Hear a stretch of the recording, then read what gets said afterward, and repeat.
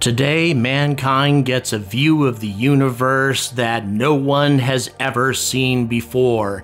Galaxies over 10 billion light years away. Light that left these galaxies well before our solar system even came into existence. And for the first time, we are unveiling this. This is gonna be cool, yeah.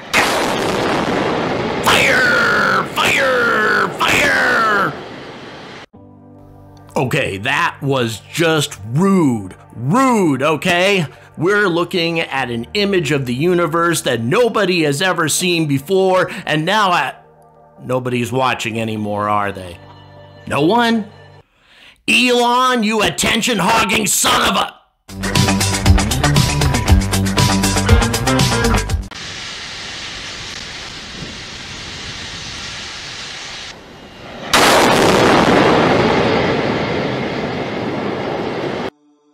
So as most of us know by now, yesterday was a day of alarm and confusion. And by the way, as always, this footage is being sent to us by Lab Padre. Please check out their channel, subscribe, and also have a look at their weekly reports from Boca Chica, a very good channel. But a still frame of what was happening was sent to Elon Musk, just a little bit of flame underneath the booster, and he responded saying that there was booster engine testing going on. However, that tweet was later deleted, and it was made very clear that something very serious had taken place at the pad. Obviously not tremendously serious, but bad enough to send out a shockwave and to cause repercussions in South Padre Island over 8 kilometers away. The CBS affiliate in the area interviewed a fellow by the name of Michael Soulars, and he told them that the blast, quote, felt like a truck rammed into his home, unquote. On top of that, he said that his neighbors felt, quote, the earth-moving boom as well. Quote, it made my legs go up while on the sofa. We ran outside thinking we'd see a road accident. So this was not a small explosion. You could actually visibly see the shockwave going out, and I will be very surprised if there isn't some kind of significant damage either on the engines, the booster, the pad, or something. If it escapes any serious damage, that is a testament to the resilience of this vehicle and to the launch tower and everything else involved, but also a number of secondary fires broke out and may have been exacerbated by an emergency fuel dump. But once again, a lot of this stuff is speculation based on the commentary from people who watch this stuff on a regular basis. I don't watch it in as much detail as some, so I recommend that you check in with partners such as Lab Padre and others who do very good reporting on this sort of thing. But this is what I report on. In my opinion, SpaceX dodged a major bullet yesterday. They experienced an explosion that was powerful enough to affect people in South Padre Island. The explosion was not planned. There was not supposed to be an ignition of any kind. Instead, what we got, apparently, at least from the cryptic information we've received from Elon Musk thus far, is a fuel-air explosion, and there did appear to be a lot of venting going on right before the blast, suggesting that a spark may have simply ignited a well-mixed gas of methane and oxygen, a very nasty combination if exposed to the wrong conditions at the wrong time, which is what apparently happened yesterday.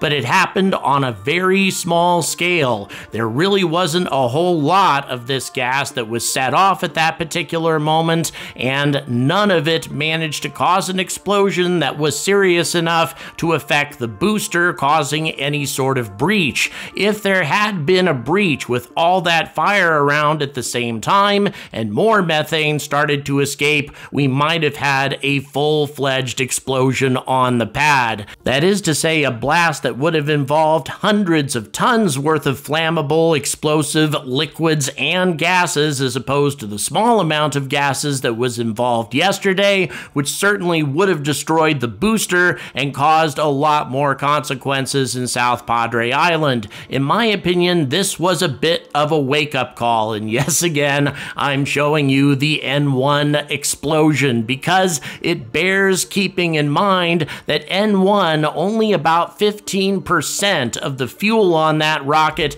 actually exploded, and the rest of it was involved in a vast conflagration that consumed a very large area of Kazakhstan. But Kazakhstan is not South Padre Island. Kazakhstan is not South Texas. And if we have something similar to N1 take place there, as I've said many times, the local population is not going to be as understanding as the Soviet military was at Star City. So today, or rather yesterday, SpaceX had an opportunity to see what the potential consequences of a serious anomaly might be in small scale, and hopefully this encourages them to proceed with extreme caution in the future. This may also have revealed some problems, some dangers in the design that need to be rectified, which is a large part of how SpaceX does things. And although I encourage this push it until it breaks solution most of the time,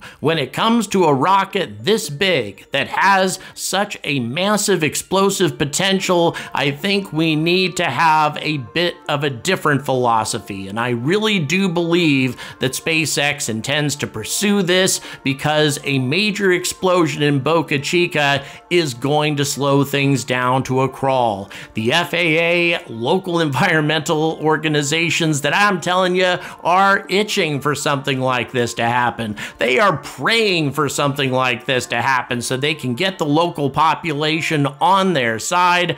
We don't need any of that. I want to see this rocket launch. I want to see it launch safely, and I want to see it launch without any administrative or safety related nonsense, which definitely will come up if we have a serious anomaly. So hopefully what happened yesterday is going to prevent any of that from happening. In my view, it was a good thing. Better that we get these sort of things out of the way when they're small scale than to have them happen later on when the consequences are far worse. If you haven't sent in your information, or rather just emailed me regarding your Angry Astronaut sunglasses, please do so. The email address is in the description, and we will send you everything necessary to ship those sunglasses out to you. I am so grateful to all of you for participating in this. I am down to 27 pairs left out of the original 250.